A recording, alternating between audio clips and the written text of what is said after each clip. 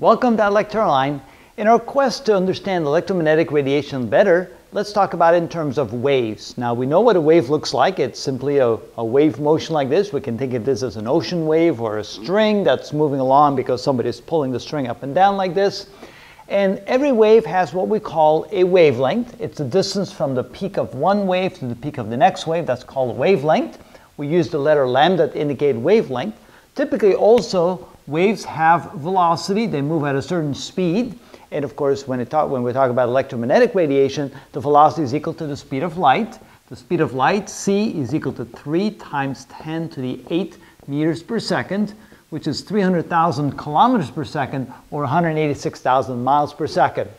And waves also have what we call frequency, the rate at which the oscillations go up and down. So the number of oscillations per second is called the frequency.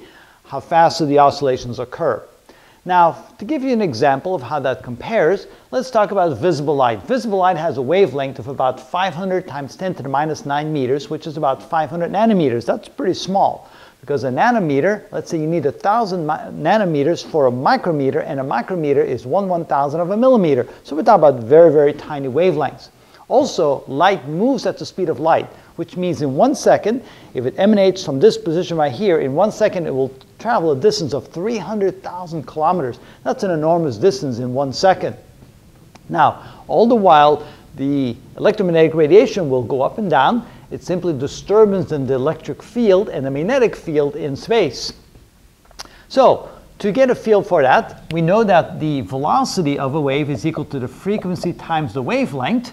So we can see that the frequency is equal to the velocity divided by the wavelength. And of course, with electromagnetic radiation, that's the speed of light divided by the wavelength. So let's see what would be the frequency of visible light that has a wavelength of 500 nanometers. Well, that would be equal to 3 times 10 to the 8 meters per second for the speed, divided by the wavelength of 500 times 10 to the minus 9 meters. And that ends up being 6 times 10 to the 14th hertz, or cycles per second, or oscillations per second. That would be, let's see here, 10 to the 9th is billion, 10 to the 12th is trillion. That would be equal to 600 trillion cycles or oscillations per second. That's an enormously fast oscillation. That is such a high number. Imagine this for a moment. Let's take a thin sheet of paper like this. The thickness of a sheet of paper is about 1/10 of a millimeter. Now you can imagine if light travels past this sheet of paper, the thickness of it is now going to spend a lot of time traveling this very tiny distance of 1/10 of 1 millimeter at the enormous speed of 300,000 kilometers per second. But yet, in the time that it takes for light to travel this tiny little distance, 0.1 millimeter, it will have oscillated about 200 times. It will go up and down 200 times in the time that it takes at the speed of 300,000 kilometers per second to travel this tiny little distance of 0.1 millimeter, 1/10 of a millimeter. So you can see that electromagnetic radiation tends to have a very high frequency, oscillates at enormous frequency as it travels through space. Imagine that in 1 second it will have gone up and down 600 trillion times while it travels 1 second or 300,000 kilometers in that time. So this is kind of a new revelation for us when we think about the enormous high frequency of the oscillations of electromagnetic radiation. Of course, there's radiation such as radio waves and microwaves that have a slower oscillation frequency, still probably in the terms of thousands or millions of times per second.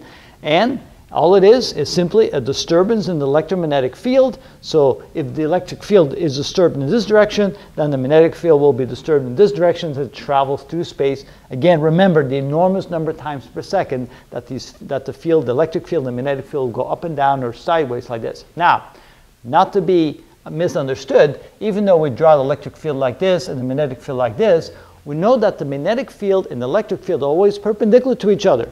So as the electric field goes like this, the magnetic field goes like this, and that's how electromagnetic radiation goes through space. Now, what happens is that if I move this in this direction, notice that the electric field oscillations will be in different direction. So the direction of the electric field oscillations and magnetic field oscillations purely are a result of in which direction that object is oscillating. If the oscillation is like this, then the electric field, of course, will be oscillating like this as well.